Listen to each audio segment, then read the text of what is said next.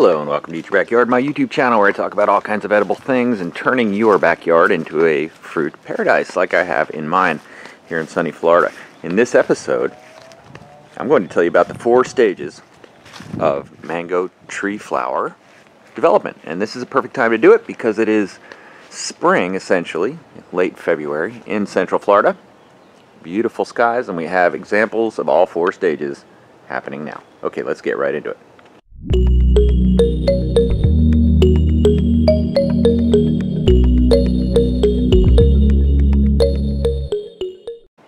So, okay, let's take an up-close look at a mango flower. It's a thing of true beauty, without any doubt. Just so incredible. When I see a mango flower, as Alan Watts would say, don't you see how it's just like a symphony? It's just like it. Beautiful, perfectly orchestrated explosion of fruit power. The king of fruits, the mango, I would claim. So, the mango flower itself is really a collection of hundreds of flowers, little flowers, and I'll break one off. They grow in these very brittle little stalks, and they go through a life cycle that happens over the course of a week or 2, 3 weeks, where they go through these stages. And ooh, smells good. The first stage I still have an example of. The first thing that the mango tree does is every single tip of every single branch, if your mango tree is healthy, sprouts a flower. And this one has not sprouted yet, but you can see what it looks like. It will, I'm sure. Here's another example. So in the second stage, you have this flower that emerges, and they can get really big. This is actually not as big as they get. You can see even this one is small. It depends on the flowers are slightly different. You follow this form on all mangoes, but depending on the variety. I've got 3 varieties of mangoes. This one is the Tommy Atkins mango, which is a great, resilient, pest-resistant type of mango tree that is easy to grow, produces picture-perfect mangoes, but I'm going to be honest, the flavor is not in the top, not 80th percentile. It's good, but it's not outstanding. And however, the Hayden mango tree right here to me is the best. Perfect pulp ratio, best flavor, but it does suffer from, it's a little more temperamental, from bottom rot, from other problems like that, from getting wet feet, from needing to compact the roots down at the base. There are a lot of things you're going to need to do to care for this mango tree adequately. This year I've done a lot of those, and I think it's going to respond. So in the second stage you see this, and you can see the Tommy Atkins is for the most part in the second stage, but it's beginning to transition to the third stage where it, see, this one gets a little bit brown, starts to die. And it's this Hayden mango tree that really gives you the best example of that stage. And in that stage, you see that the flowers begin to fall off. It gets more like sticks. And what's happening is those flowers, some of them are going to turn into little fruit. And then out of those little mangoes, only some of those mangoes will make it. But in stage 3, that process is happening. So it rains down these little flowers. In stage 4, start to see just a couple remaining, and what you also see is that some of the branches, well, they didn't set fruit at all. And this is a particular temperamental variety, in my opinion, to grow here, but some are setting larger fruit. You see there's 2 on that one, so that might be a winner. And some up top. How many mangoes would you want to have this tree try to grow? It's not that big, and we don't want to tax it too much, but we want to get some mangoes. We're at the point where we should be getting fruit. So yeah, it's going to select exactly the right amount.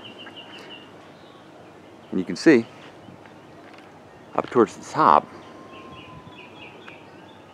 fully sun-drenched, it's really starting to down select.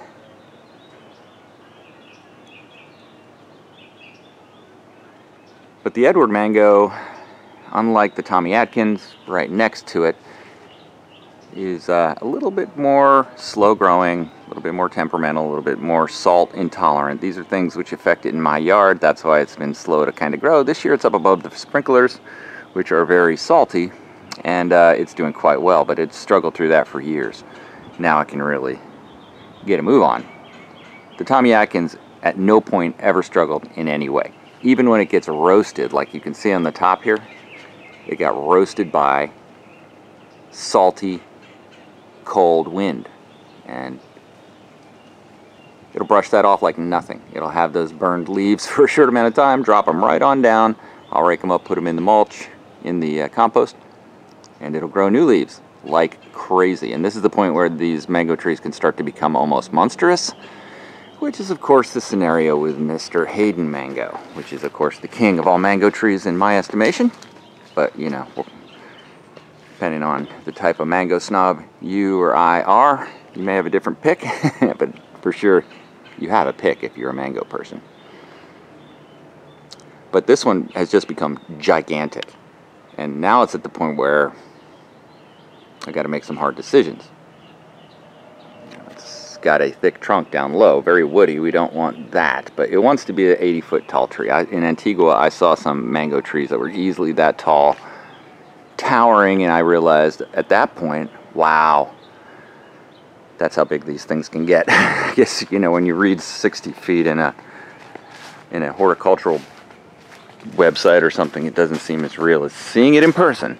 I'm going, wow, okay, well, I planted this kind of close to a 220 power line, and look at that, it's over it, you know. So that's the kind of issue that we want to avoid with fruit trees. Obviously, we can't be picking near gigantic power lines, and my guidance is the guidance of every power company on earth, which is if you've got fruit growing over your power lines, like this hand of banana, it's called Power Company. I'm actually waiting for them to come and trim that.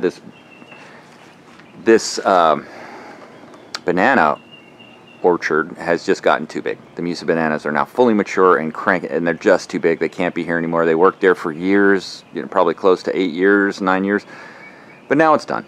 And so I'm going to be moving that actually back to this area. I've already started to transplant some of them, but I'm not going to be in a situation where I'm going to have anything growing up there, and I've got to trim this off. It's actually not that bad to be able to trim this back. I don't need the power company to do anything there, but I'll just do a couple little limbs I'll let go back. But now I got to make a decision with this mango tree. Now that it's gotten this woody, do I, you know, perform major cuts like I had to do here? You know, that one was growing right up into this power line, and I had to get rid of that. Do I do more major cuts? Hard to say. It'll come right back if I trim it. So I know it would be, but it would be so painful to do it. I could just hat rack it. It's hard to even say it, but I could do it. And then I know it'll sprout back like crazy, but I'm going to have to cross that bridge. By the way, if you have any input on this, help me make the decision. Leave some comments. Let me know what you would recommend doing. But I think it's probably at the point where got to pay the piper, got to hat rack her down, and fertilize it with copious amounts of rabbit manure, which I now have. My sweet little bunnies. Just look at them hard at work producing rabbit manure. I gotta go in and pet them after this video. Let them run a little bit. But anyhow, yeah, what's the right decision here? Mango trees.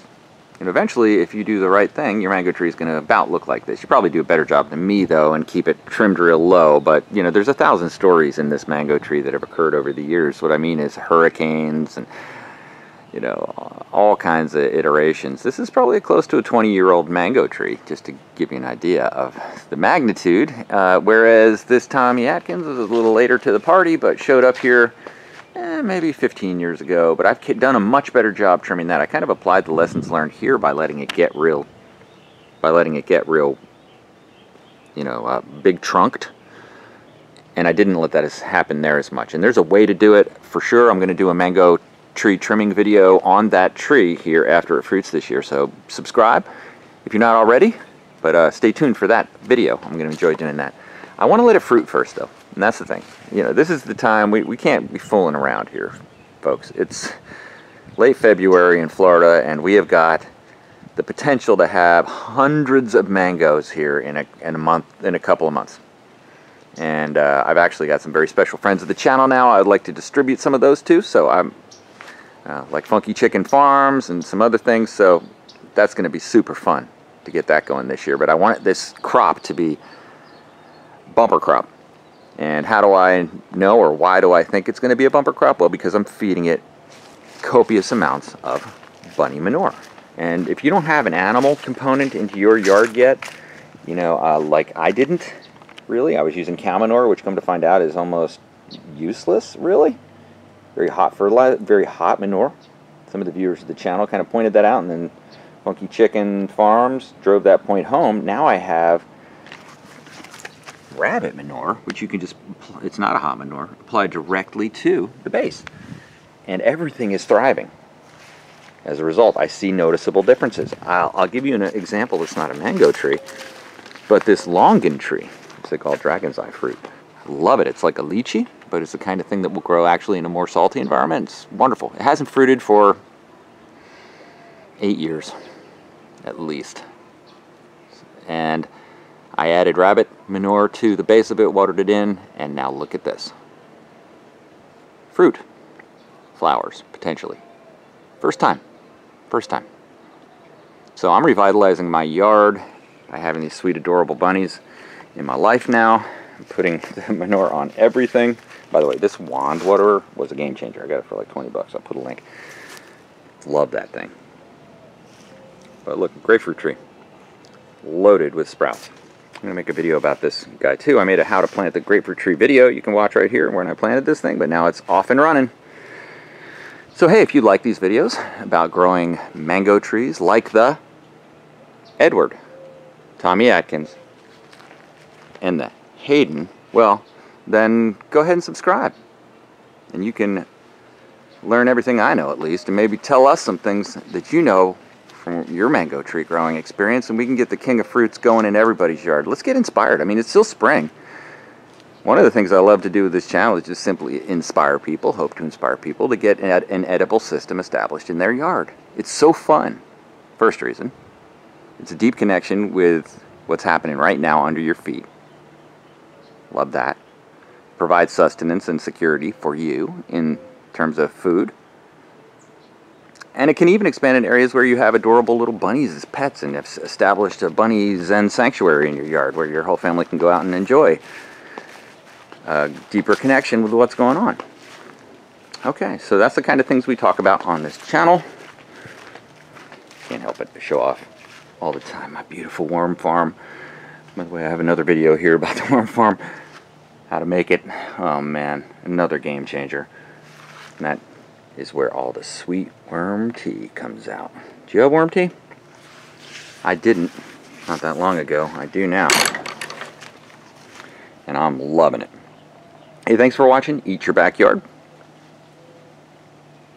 Why not get your fruit forest started right now?